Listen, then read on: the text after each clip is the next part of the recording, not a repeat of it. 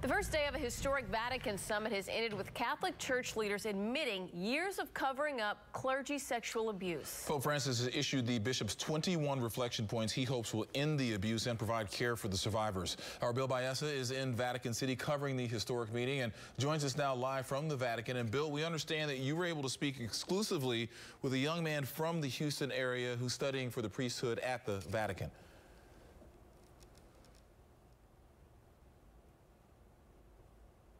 This is the Pontifical North American College, tucked away behind St. Peter's Square in the Vatican.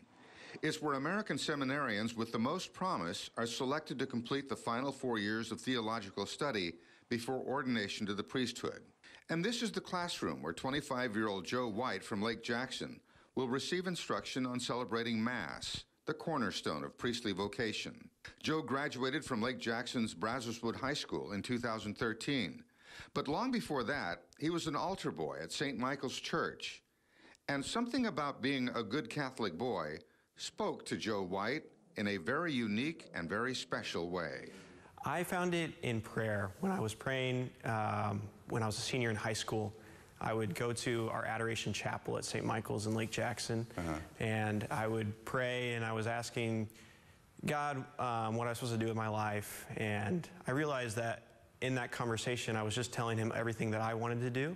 And through that, I realized that if I really believe that he's God and he created me, then he created me with a plan. Although we agreed not to press Joe about the clergy sex abuse scandal and the meeting of church leaders to address it nearby, we did talk with Cardinal DiNardo about the formation of the seminarians he has sent here.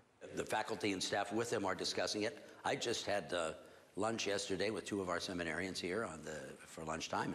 They certainly have discussed it. They are aware of it. They know what's going on.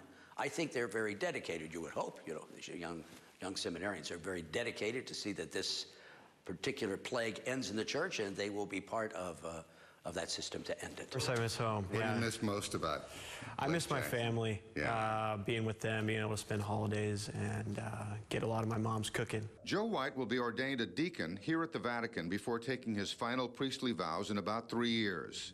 Then it's back to Lake Jackson, a different man, a man of God, called to serve the community where he grew up.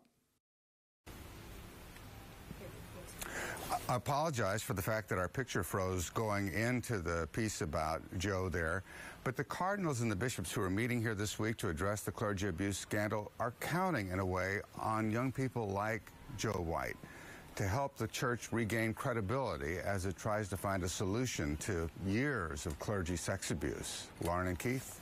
Bill, I understand that you actually have a personal connection to that seminary. As a matter of fact, I do. It's called the Pontifical North American College, and my brother John graduated from there in the mid-'80s, about 35 years ago. In fact, he was instrumental in helping set up this interview with Joe. So, yeah, my brother John studied here. Personal connection there, Bill. Thank you.